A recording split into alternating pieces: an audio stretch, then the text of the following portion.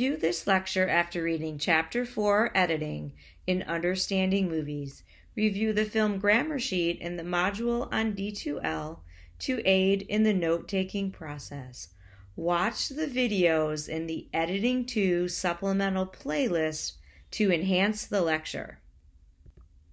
Last week in Editing 1, we covered the evolution of editing as a language in film, the styles of classical cutting and continuity editing, and techniques and rules employed to keep continuity. Editing 2 covers Russian montage editing, film as propaganda, rule-breaking editing, and discontinuity and MTV editing. The Russians, montage editing. The first film school ever was in Moscow, opening in 1919. In the school, they used film as propaganda. The editing style used was in direct opposition to Hollywood's classical cutting. The Soviets believed that the power was in the juxtaposition and that the cuts could call attention to themselves. They believed the meaning was made in the edit. Russian director Lev Kuleshov in the 1920s, founder of the world's first film school, he experimented with juxtaposition and conducted the now famous Kuleshov experiment. The hypothesis of the Kuleshov experiment proposed that the meaning was made through the edit, shots cut together to create ideas not contained in either shot on its own, and this becomes the foundation for Soviet montage editing. The theory of montage editing evolves during the silent era. The theory of montage editing is formalistic.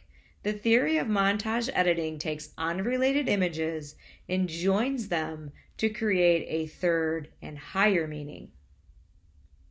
Recreating the Kuleshov experiment. Shot A stays the same.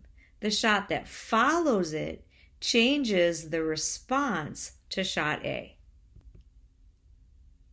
Shot A is an image of a man with a neutral expression on his face. Juxtapose that with shot B, distraught people at a funeral. Within this experiment, the meaning is made in the edit, so joining shot A with shot B creates the third and higher meaning that the man is sad.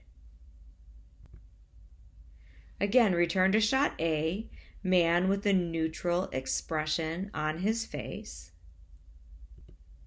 Juxtapose that with shot C, a table full of food. So in this instance, joining shot A with shot C creates the emotional response in the audience that the man looks hungry. Once again, the image of the man with the neutral expression on his face, juxtaposed next to shot D, a beautiful woman. Using Lev Kuleshov's hypothesis that the meaning was made in the edit, shot A plus shot D equals the expression that the man is emoting as love. Another very important name in this era is Sergei Eisenstein, who was a contemporary of Kuleshov's. He was a film director and a film theorist and a pioneer in montage editing. His most two well-known films are Strike and the Battleship Potemkin, and in these films he uses montage editing to have shots collide to make meaning. He's often fragmenting time and space. The montage calls attention to itself, Unlike continuity editing, it's all about the contrast and the conflict of images. When you re-watch Totsi after this week's lecture, pay special attention to the first flashback sequence because it uses montage-style editing. Shot A is a shot of Totsi joined with shot B, a little boy. It's used to create the idea of little Totsi. This sequence also uses discontinuity and MTV editing discussed later in the lecture. It does not use continuity editing. This is the first flashback sequence in Totsi when he runs out into the rain. And montage editing is used here to join shot A, Totsi, with shot B, a little boy, to create the third and higher meaning of little Totsi. Film as propaganda, used by the Soviets in the 1920s. The Nazi propaganda documentary Triumph of the Will, directed by Leni Riefenstahl in 1935, uses editing to make Hitler look like a god. The U.S. government employs Hollywood directors like Frank Capra to make a series of newsreels called Why We Fight to rally support for entering World War II. Images on the left from Triumph of the Will and Why We Fight on the right. Rule breakers, the French New Wave, or La Nouvelle Vague in French. The French New Wave directors were a group of film critics who decided to try their hand at directing. French New Wave appeared in the late 1950s and 1960s. Notable directors of the style include Jean-Luc Godard, François Truffaut, and Agnès Varda. Discontinuity editing. Godard's first feature film, Breathless, released in 1960, is noticeable for its purposeful use of jump cuts and violating the rules of continuity editing. Hollywood takes notice of this rule-breaking editing style.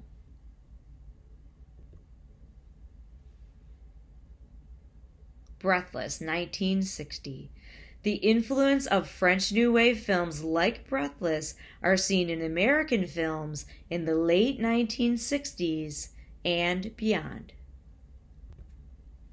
D.D. Allen, editor of Bonnie and Clyde, pioneer of editing in Hollywood. She also broke the rules of classical cutting and continuity editing.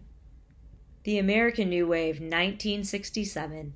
Filmmakers reject the established rules and conventions of classical cutting.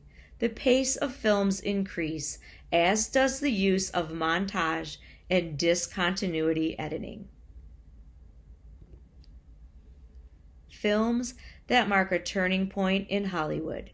Easy Rider, Bonnie and Clyde, and The Graduate. Post-classical cutting, also known as MTV editing. The appearance of MTV in 1981 marks a turning point in the pace and tempo of media. Digital editing technology enables fast cutting. The rise of the blockbuster in Hollywood drives this new pace of editing forward. Faster and faster, MTV's style of editing, consisting of quick cuts, shots lasting a split second, disjointed action. MTV-style editing breaks the rules of continuity, the 80-degree and the 30-degree rule. Examples of post-classical cutting or MTV editing: The Bourne Identity, The Hurt Locker, Black Hawk Down, and Top Gun. Today, films still use the tried and true techniques and rules of continuity editing. However, narrative pacing is faster and cuts come quicker than they did in the 1940s and 1950s. Editing was born over 100 years ago. Editing is such an important part of a film's narrative today. Editing continues to evolve with film technology. Please watch Totsie again after finishing this lecture before you submit your paper. You are going to choose one of these two questions. Question 1 really pertains to, or can pertain to, a lot of what we covered this week, especially if you take a look at the first flashback sequence. How is editing used to inform the viewer about Totsie's childhood? Question 2 really pertains to editing 1. How is continuity editing used in Totsie? Be specific and use editing grammar to support your claim. Films featured in this lecture. Students are encouraged to explore these films. You can pull the PDF version of this lecture up on D2L to take a closer look. I thank you so much for watching, and until next time, have a productive week.